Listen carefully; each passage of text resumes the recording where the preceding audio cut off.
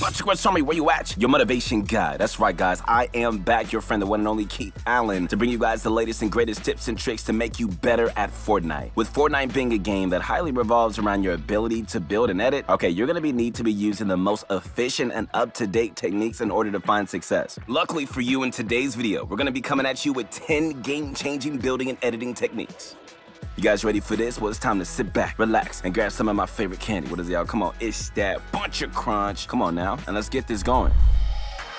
All right, so the first technique on our list is definitely pretty challenging, but does an insane job at piece controlling your opponent when done at the right time. In Fortnite, the typical player is usually only worried about getting piece controlled when reboxing to the side. This is the most common play, and reboxing downwards seems to be foolproof. What these players don't even realize is that we're already one step ahead of them. All right, so this technique is going to fully piece control the box below the opponent, oftentimes leading to a free elimination. All right, so this move only works when the opponent feels pressured into reboxing. All right, just start by placing a cone below your feet, phasing a ramp in their box without breaking the wall. Next, edit the 2 front cone tiles to drop yourself down. Place a wall and floor as you fall and open a middle window edit. All that's left now is to box the entire tile in front of you. If done correctly, your opponent will edit downwards only to fall right into your box, giving you an easy kill. All right, like I said before, guys, this move is very difficult to pull off, but it can be absolute gold when implemented correctly. Practice the sequence in creative until you're ready to test your luck with it in game. All right, so if you thought the last technique was difficult, don't worry. This next one is super simple, yet effective, meaning really anybody can do it. You know, ever since the World Cup era back in Chapter 1, players have been phasing in boxes using only a ramp behind their back. This play is still prevalent today and can be used to trick an opponent into giving up their wall. As you approach the opponent's box, place a ramp in front of a wall to make it seem like you're just gonna try to phase in. Position yourself under the ramp and get the wall to one hit. Instead of just jumping in, guys, simply stay where you are and replace the wall with your own and just make an edit play. Since the typical ramp phase trick is so common, many players will hold their weapon out, waiting for you to enter the box. Since you're not actually phasing in, you can just stand back and wall replace them for free. You know, no matter what skill level you're on, man, you've definitely had those situations where an opponent is fully in your box and below your ramp. Even though you have control over every edit, I mean, it usually ends up being a 50-50 situation regardless, right? Although there's a few plays that could give you guys an advantage here, the technique we're gonna show you is definitely the best. Instead of just making a ramp edit and then shooting your opponent, make a corner edit on the left side of your box. As you exit, enter edit mode on the ramp and cut it in half. This is gonna give you a perfect peanut butter angle shot on your opponent to avoid you taking any trade damage. You know, although the technique isn't too mechanically advanced, it can be difficult to get the crosshair placement for the ramp edit down. Practice this in creative to just really work on your positioning and edit timing. All right, guys, so the next technique may seem straightforward, but it's still widely unused outside of the top competitive players. You know, when you make a regular pre-edit, every piece you place is gonna have the same edit on it. In team modes, this can be used to make quick wall replaces to catch opposing teams off guard. Have the lowest ping player in your team make a wide open wall pre-edit. Approach an enemy's box and destroy the build while the pre-edit player is turbo building. All right, so once the wall is replaced, there's gonna be a clear opening for your team to enter and just outgun them. The opposing team will really have no chance to react and are only gonna have to hope they can just out-aim or find safety. All right, so this play should really only be performed in the end game where there's tons of commotion going on. Opposing teams oftentimes won't even hear this being done to them if you act quick enough.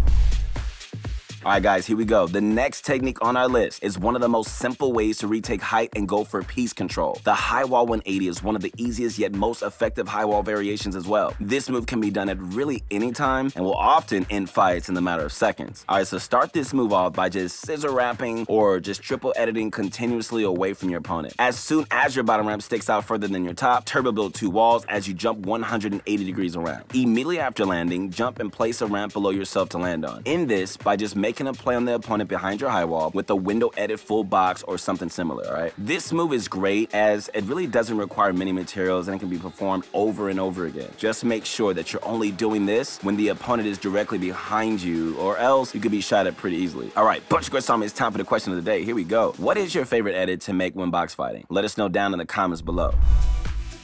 Replacing a wall with your own and editing onto an opponent is simple, yet the core of box fighting. You know, most players are going to approach this with a mongrel classic or a wide open edit cone play. While these do work, guys, like, they're not the most optimal strategies, right? Simply making a middle window edit and placing a cone is actually going to be the quickest and most protected method. When positioning yourself correctly, all right, the middle window cone play is going to give you a perfect right-hand peek to deal some devastating damage. After taking your initial shot, I mean, you can reset and make the same edit over and over again, in, as you'll pretty much be protected. This move is especially great for you controller players out there, as it requires very little joystick movement, giving you an easy shot to line up when completed. Let me ask you this, do you guys want to learn additional techniques that's going to bring you to the next level? Make sure you head on over to ProGuides.com, where we've got an army of pro coaches ready and waiting to teach you everything that you need to know about Fortnite so you can improve fast.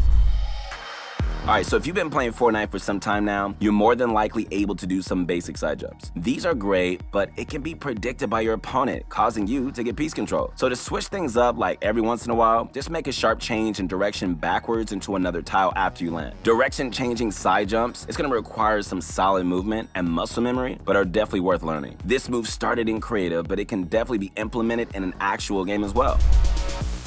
Just like the direction-changing side jumps, this technique uses a side jump to catch your opponent off guard. This move will take advantage of the mantle mechanic to keep your momentum from stalling. This move starts just like a side jump, except that your ramp is going to face the opposite direction it normally would. Start this move by just running into a left-hand side jump, and as you jump, turn around 180 degrees and catch yourself with the ramp. Immediately place a cone and mantle up. This move looks extremely confusing from the opponent's point of view, and it can be a great way to get some surprise damage dealt. And so after you get the initial technique down, try practicing some variations of the move in different directions with different sequences.